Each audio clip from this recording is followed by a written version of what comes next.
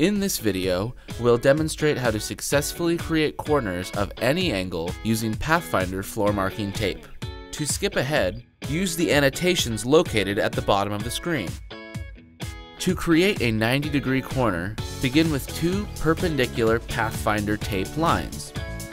Align a straight edge at 45 degrees on both lines. Using a sharp blade, cut both lines along the straight edge. Repeat if needed. Remove the top piece, then remove the bottom piece by peeling back the top layer and finally reapplying the end pieces. Apply pressure to smooth out any troubled spots and your 90-degree angle is complete. Remember that once PathFinder tape has been successfully installed, allow 24 hours for the adhesive backing to fully cure for heavy use. To create an obtuse angled corner, start with two PathFinder tape lines, ensuring that both lines overlap completely.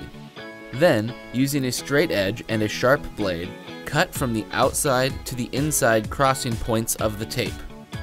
Remove the top piece, then remove the bottom piece by peeling back the top layer and finally reapplying the end pieces. To create an acute angled corner, start with two PathFinder tape lines, ensuring that both tape lines overlap completely. Then, using a straight edge and a sharp blade, cut from the outside to the inside crossing points of the tapes. Acute angles require the longest cuts on the tape and may require multiple passes with the sharp blade.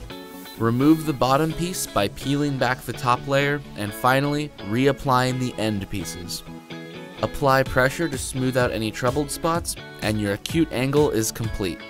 If you need further assistance or have any other questions, follow the link in the description to the Graphic Products support page for FAQs and to chat live online.